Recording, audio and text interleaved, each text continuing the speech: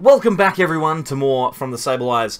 I'm Mitch and today we're going to take a look at one of my favourite Pokemon in its best form in quite a long time. That is Hisuian Arcanine, and this card is a really fun rogue option if you're looking for something that's a little bit different on the standard ladder. The attack on Hisuian Arcanine is very good. It's very vulnerable. For 0 energy, that's right, for free, you deal 10 damage, which isn't obviously that much, but if you have 0 cards in your hand, you'll be dealing 150 more.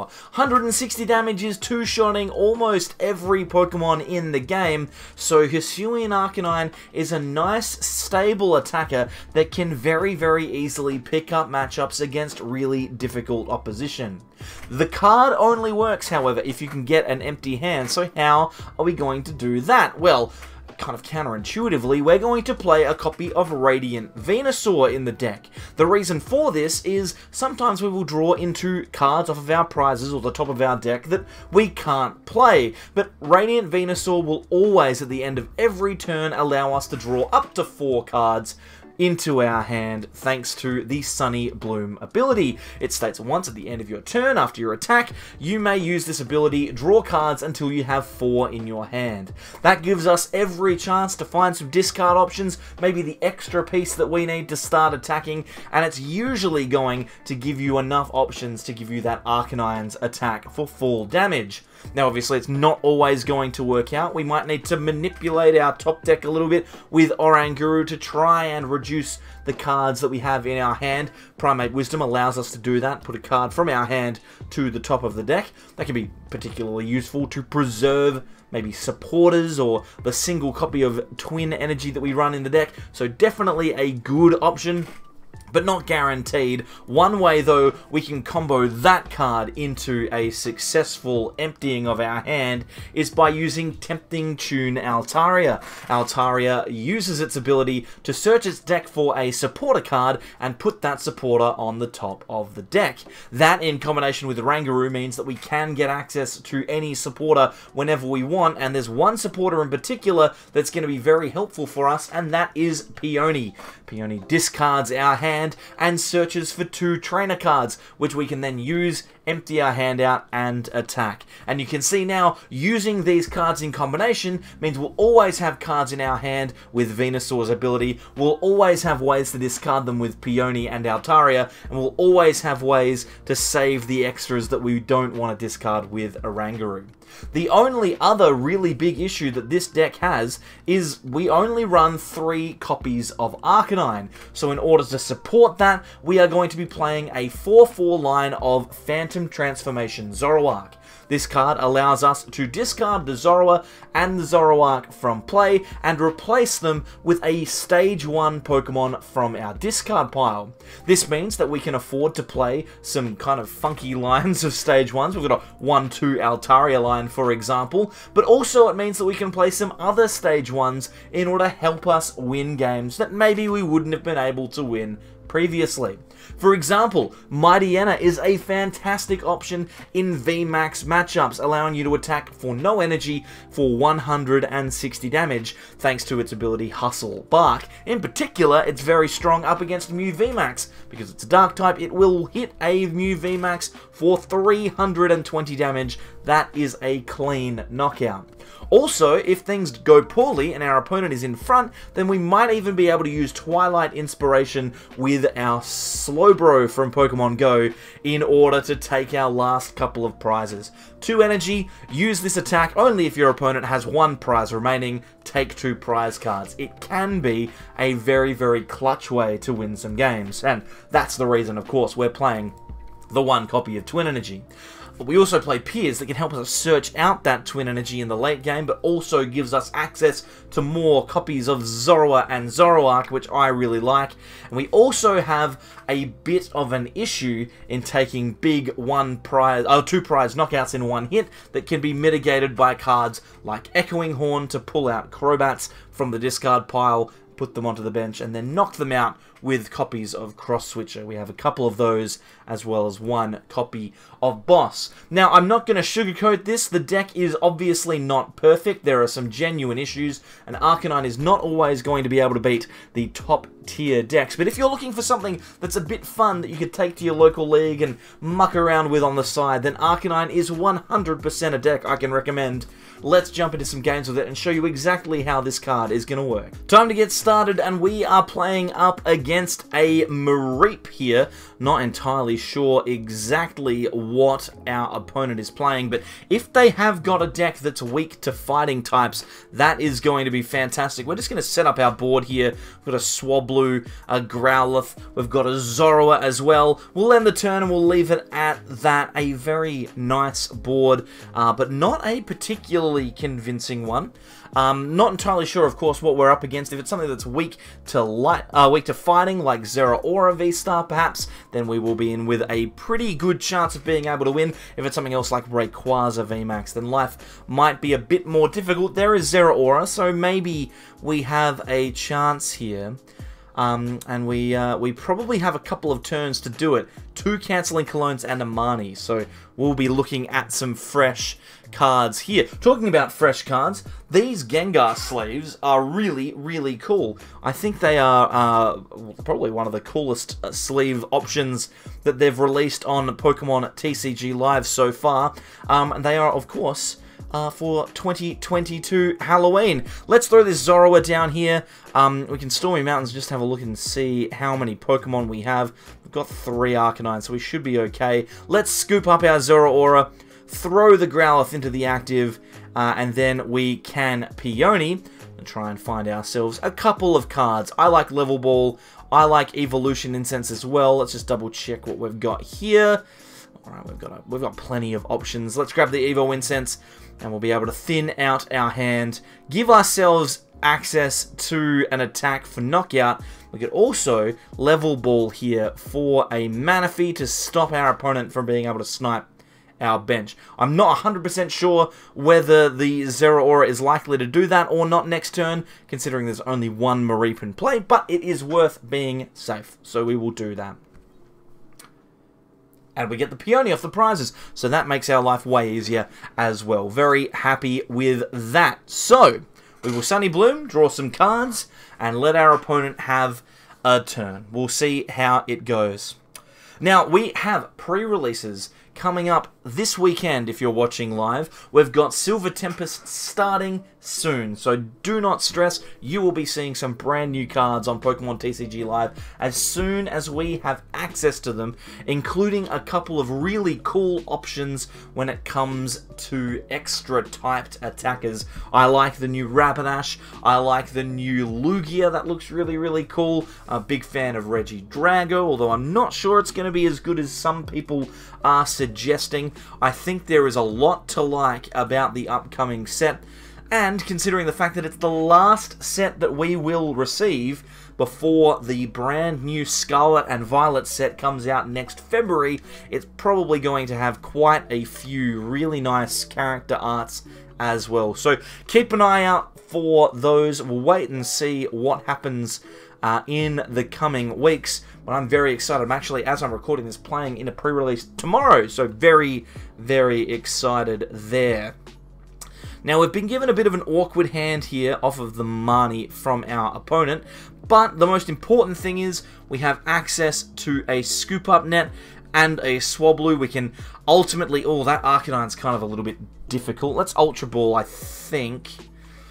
We're going to do that. We're going to Ultra Ball here. We're going to get rid of the Slowbro and the Arcanine. We'll get rid of those to grab ourselves a copy of Zoroark. We could have gone for Altaria there to guarantee the supporter, but if we'd done that, then we wouldn't have access to an attack this turn. Luckily, we can get the Phantom Transformation off and click on that Arcanine. This is very, very nice. And Zorua V-Star is weak to fighting, so we are going to be able to take a knockout here. We just need to make sure that we empty our hand out. Let's chuck a Zorua and a Zoroark back in the deck, so we've got access for those next turn. We don't have the Altaria yet, which means we can't guarantee a supporter, but we can take a knockout for 2 prizes and try and grab ourselves a solid turn here. And those 2 prizes are very, very good. Is that the second time we've gotten Peony off of the prizes? We're doing very well here. We're getting very lucky. Peony off the prizes and a Zeraora plus a Quick Ball and a Battle Pass means that this hand is going to be very easy for us to play down. The big concern here is that our opponent theoretically could, in the next couple of turns, get a really big Zeraora V-Star attack off. We know that they play the Cancelling Cologne, which means that a boss into Manaphy and Cancelling Cologne will take a lot of knockouts on our bench. They'll be able to use their V-Star power to ping a lot of damage to our Pokemon. So hopefully we can avoid that. And at the moment, we're looking really, really good. That Marnie's frustrating, but we should still be fine. We've got an Evo Incense, a Zorua, and an Ultra Ball, so we should have enough cards to get going this turn. I think that's, again, guaranteeing us that we do have access to a knockout, or at least an attack. And the Ultra Ball also gives us access to Altaria if we want it. So we've got lots and lots of good things to do. We will wait and see whether or not we need to do them. Obviously, keeping the Radiant Venusaur in play is quite good, because that means we're always going to be drawing cards.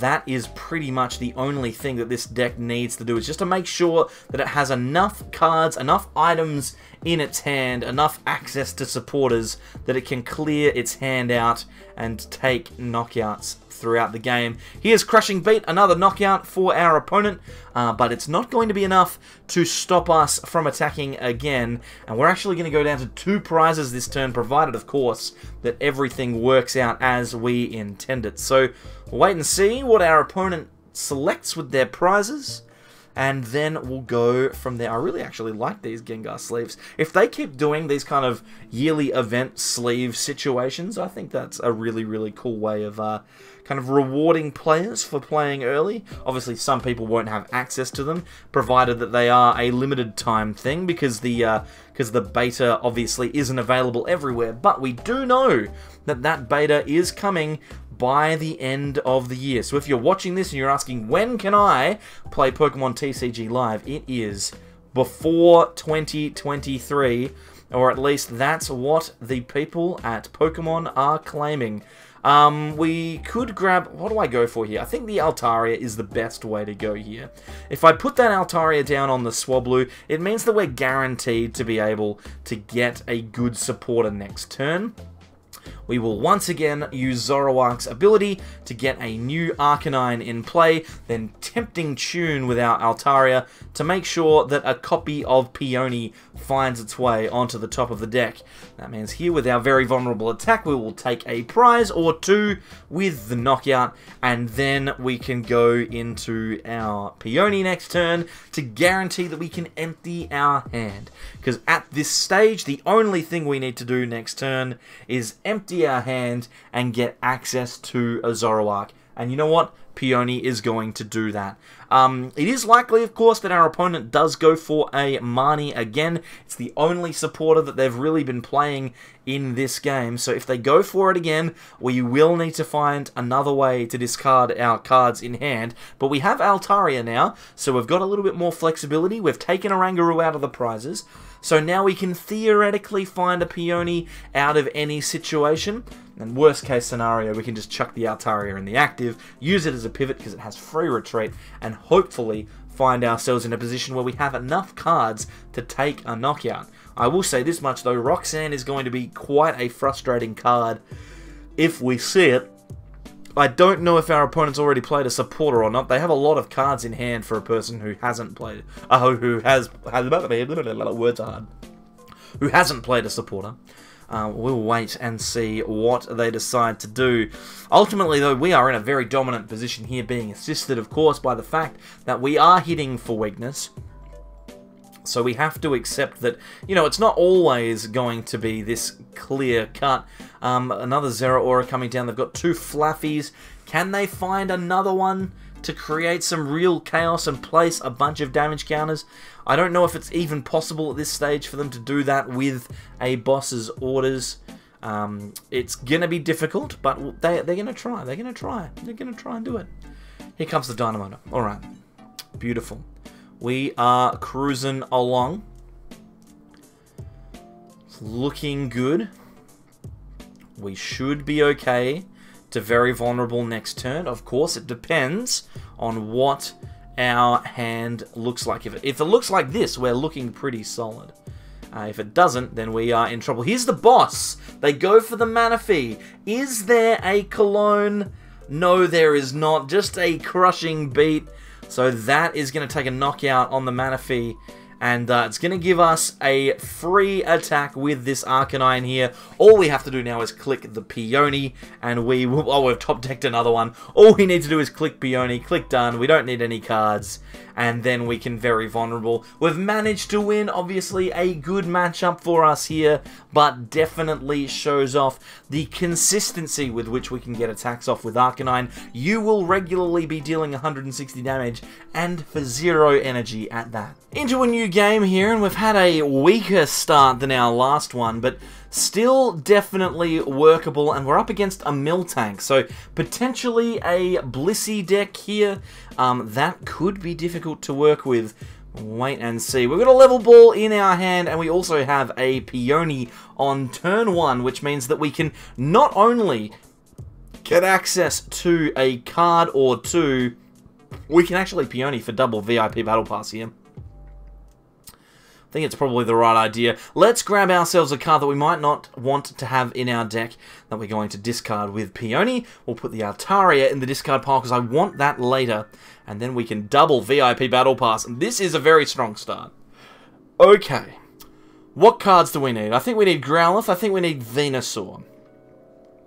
I think the last two cards are going to just be Zoroark here. I think this is perfectly fine. Now, because we're not attacking this turn, I'm going to Rose Tower, draw a few cards, and we've been given a very, very interesting little hand. I like holding the Level Ball, just in case our opponent takes a knockout, and this has become quite something. This is a very impressive set of cards. Actually, it might be difficult for us to discard these, now that I'm looking at them. If we find ourselves in a position where our opponent takes a knockout, we might actually struggle to get the KO ourselves, and that Avery is not fun. We'll get rid of a Zorua and a Growlithe here, just to give ourselves the options. Now at least we can play a couple of these cards, but it's still not ideal. Not ideal by any stretch. Also, I just, you know, I figured we're at that point, again, where the people who actually care are still here, and the people who wanted to see the list are well gone. They've just disappeared. When it comes to viewing lists, I personally don't necessarily like the way that Live presents deck lists. So I was wondering whether you would be happy for me to show it externally. Like, I mean, I'm probably going to be fine to do it. And I'm probably going to just do it anyway. To be brutally honest, it doesn't really bother me. I'm probably just going to do it regardless. But I would love to hear your feedback. Let's Primate Wisdom the Echoing Horn to the top here. Scoop Up Net is not necessarily a bad card. It's not a good one, but it's not bad at all. We now have Oranguru again. Let's go for the Rose Tower. We're going to see 3 more cards. We have... Oh, I've clicked Primate Wisdom already. What I should have done... Oh, we got the Peony anyway! Oh my god, how does it happen? How does it happen? I was about to say I clicked the thing accidentally. Probably should have just gotten access to the Peony through Altaria. But now, since we have Peony in the hand, we can do pretty much anything we want. And now we're being spoiled for choice, really. I think I just want to thin some cards out, frankly. I don't think that there's any real issue here. We do want to take knockouts on Blissies quickly, because if that Blissey gets a Dunsparce down, that's going to be very awkward for us. We're running out of time here. I'm gonna just grab... Let's just grab, like, a card that we can discard, like a Level Ball. We'll just thin that out of the deck. And then we'll just throw the Ordinary Rod. We want the Growlithe and the Zorua back, I think. So we'll put those back into the deck with the Ordinary Rod.